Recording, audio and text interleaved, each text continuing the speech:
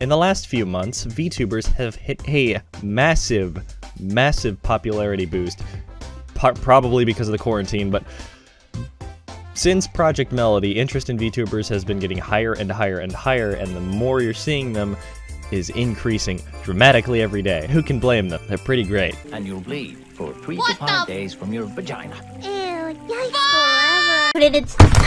Meatball?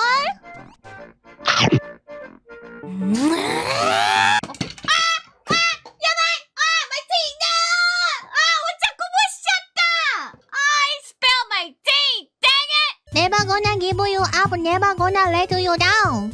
Whoa! Whoa! Amazing meatball!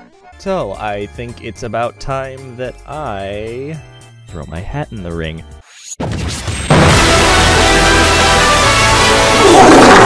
Not on this channel, of course. Not on FuchsiaButter, of course. The channel that I was going to use for my live streaming is being converted into that, and I will also be making a Twitch for it eventually. So I will link the channel down below for you guys to go sub to, because I will be revealing the design choice and doing a duo stream with Goms pretty soon. Not right away, but by the end of the month or within next month, we will be doing it. With that out of the way, what else comes with a massive craze that people love? People hating said massive craze. So let's take a look at people hating VTubers, and not like the last one with the Project Melody where it was cam whores hating it. But one thing we're gonna start with is something that should have been pretty obvious from when she did it. Pokimane decided to throw her hat in the ring. Cast it into the fire!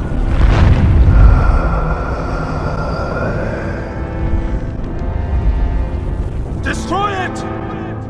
No. With literally the most generic, uninteresting design she possibly could have chosen, which is pretty difficult to do in this situation. Yeah, she chose this.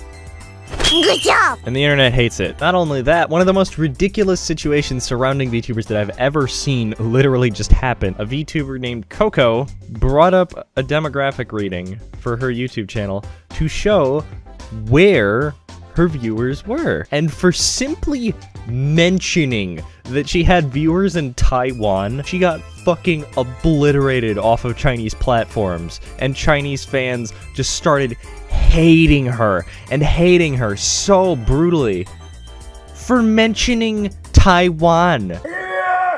Baba Booey. Are you fucking kidding me? Are you serious? That is the most fucking pathetic thing I've ever heard. One, that China has managed to get so far into its citizens' heads that they're willing to go that far, specifically because someone mentions a country that China does not exactly recognize. Secondly, it's fucking Taiwan. Who cares?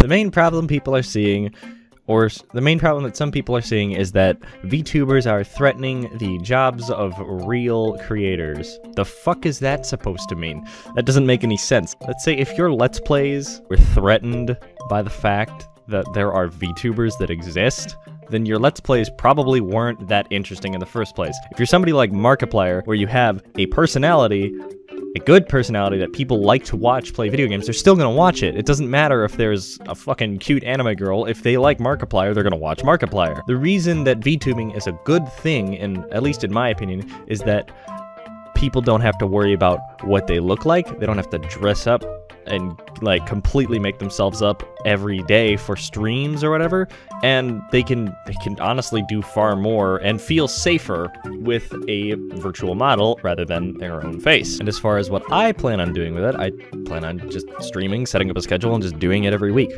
But I know I haven't uploaded on FuchsiaButter in a while, but it's October and I'm going to be uploading on it a bunch this month. If I don't, shoot me, because I really want to keep uploading on there because I really like doing the spooky stuff. I just, for some reason, pushed back the Siren Head video and crashed and just didn't do it. Half of it is edited, so I will be finishing it up and putting it out as soon as possible. But right now, I'm still working on that collab, and it's a pain in the ass. I've only got 2 minutes of it edited.